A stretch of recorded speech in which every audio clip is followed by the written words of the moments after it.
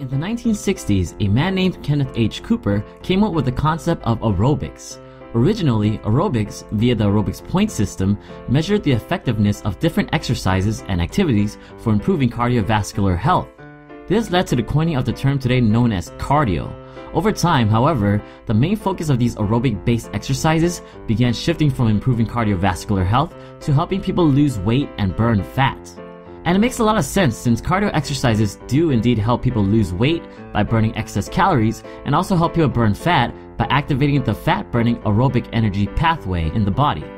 This aerobic energy pathway is the energy system in your body that uses stored fat after being converted into fatty acids in conjunction with oxygen and other chemicals to produce the body's sole source of energy known as ATP. As long as this pathway is utilized, more and more fat will be burned.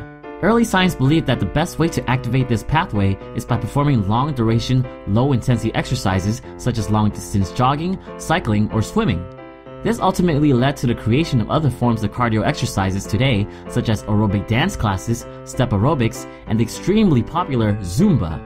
Although low-intensity cardio is still the exercise king of weight loss and fat burning today, newcomers have arrived to challenge for the crown. The biggest gripe with low-intensity cardio exercises is the duration, which often takes more than an hour. Cardio might seem to be fun and exciting the first time it's done, but over time it begins to feel way too repetitive and long. As more and more people become bored and lose interest, more and more people will quit. And for some people, they simply do not have the time. But are low-intensity cardio exercises really the best option to burn fat and calories? The science today says, probably not. This is where the most prominent challenger to low-intensity cardio steps in. This challenger is known as high-intensity interval training. High-intensity interval training, as the name suggests, is any training program that are performed in intervals at a high intensity. High-intensity interval training, also called HIIT for short, are alternating periods of high-intensity activity with periods of low-intensity recovery. The most popular exercise for HIIT is alternating sprinting with walking. Each sprint interval lasts between 5 to 30 seconds, and each walk interval will also last between 5 to 30 seconds. The more fit you are, the higher the work-to-rest ratio will become. For example, if you're really fit, you might be sprinting for 30 seconds and walking for 10. Someone that is less fit might be only sprinting for 10 seconds and walking for 30. The total session length varies between 5 to 20 minutes, and because of the intensity, should only be done 3 days a week. When added together, that's a maximum of only 60 minutes of exercise per week. So what's the science behind this? When the body goes through intense activity, it needs to be able to keep up with the energy demand. One way of doing this is by secreting high levels of fat-releasing hormones known as catecholamines into the bloodstream. The more catecholamines, the more quickly fat is broken down into free fatty acids.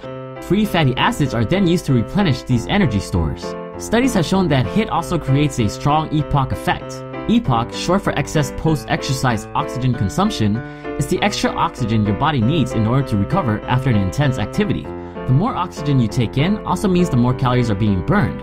This effect can last up to an amazing 24 hours after workout.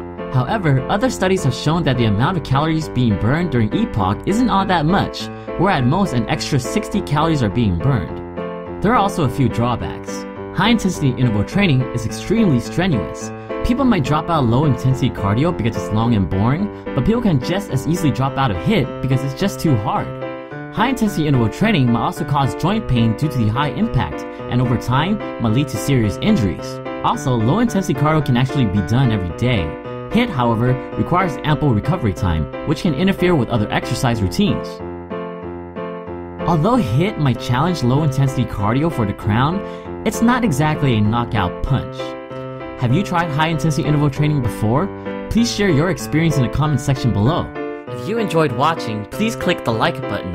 And for more future PictureFit videos, don't forget to subscribe.